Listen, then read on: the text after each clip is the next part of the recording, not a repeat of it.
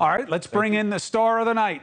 NewsNation's Elizabeth Vargas did a very difficult job and did it very, very well. I've seen a lot of these town halls, my friend, and you got a lot of depth and breadth out of the situation tonight with those for the voters with you and all across the country. How'd it feel?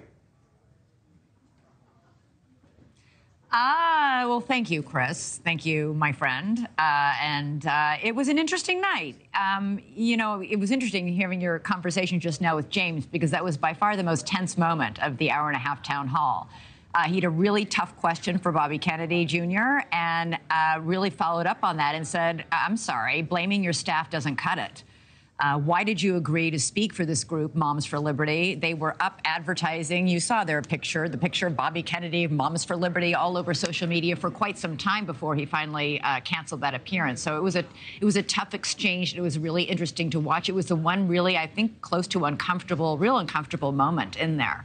That and maybe when a few of the doctor in the audience that was challenging him on vaccines and saying, what you're doing is crazy. How do we bring you, the doctor said, back to the side of science, and Robert Kennedy Jr. thought he said, back to your senses.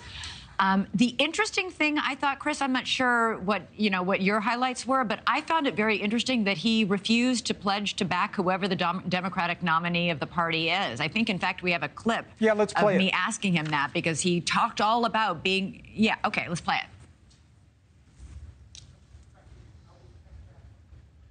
As a lifelong Democrat, as you just said very passionately, will you pledge to support whoever the Democratic nominee is, whoever it is, whether it's you, whether it's President Biden? Oh, of course I'm not going to do that.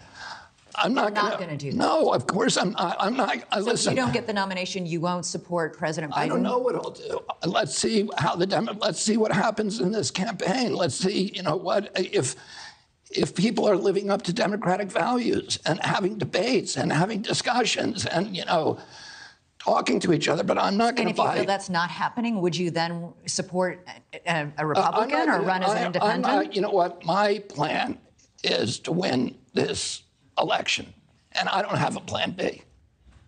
He's going to get one. What did you make of the exchange?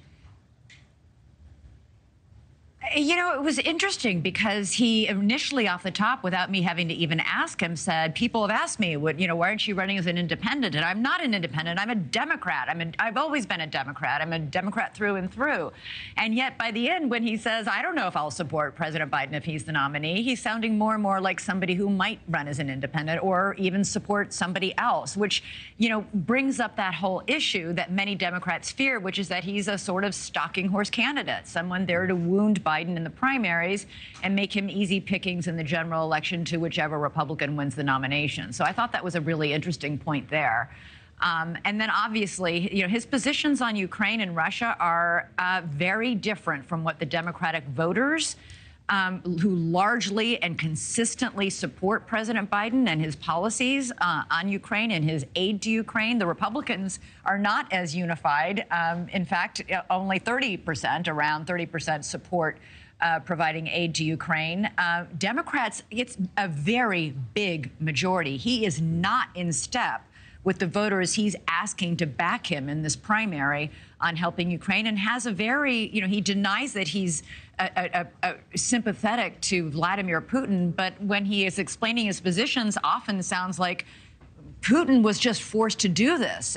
He had no other choice but to invade Ukraine. Yeah, I think you identified a really interesting point. Very interesting needle to thread. Thank you for watching. Go to newsnationnow.com to find NewsNation on your television provider. And don't forget to click the red subscribe button below to get more of NewsNation's fact-driven, unbiased coverage.